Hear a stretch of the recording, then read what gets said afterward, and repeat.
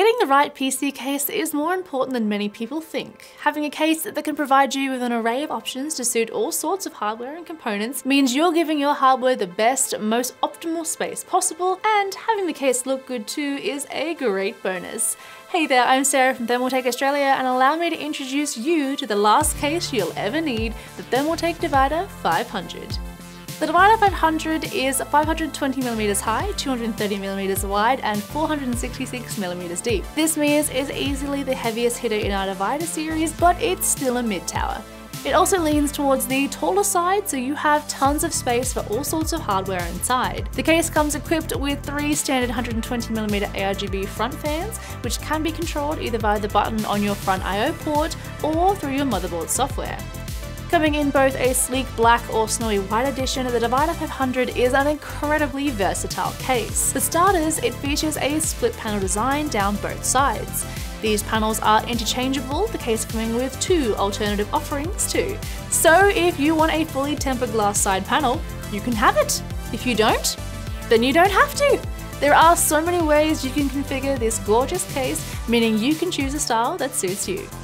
The DIVIDER 500 also comes with a 3mm thick tempered glass panel on the top and front. However, this case is also available in an Air edition, featuring mesh panels on the top and front instead, for even more sweet ventilation. The Air edition, however, does not come with the 3 front pre-installed fans, but it does come with a pre-installed standard rear fan.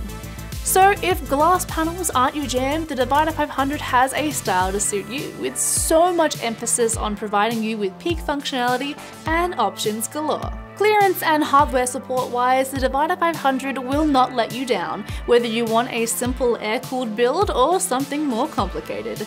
The DIVIDER 500 can support a CPU cooler up to 170mm high, as well as a graphics card of up to 390mm in length without a radiator. You can run a PSU with a length of up to 220mm without an HDD cage, as well as a total of 2 3.5-inch HDDs and 5 2.5-inch SSDs. Or, if you ditch the mechanicals, a total of 7 2.5-inch SSDs. Finally, fan-wise, you can fit a total of 3 140mm fans at the front or 2 up the top. You can also fit a radiator of up to 360mm at the front or 280mm at the top.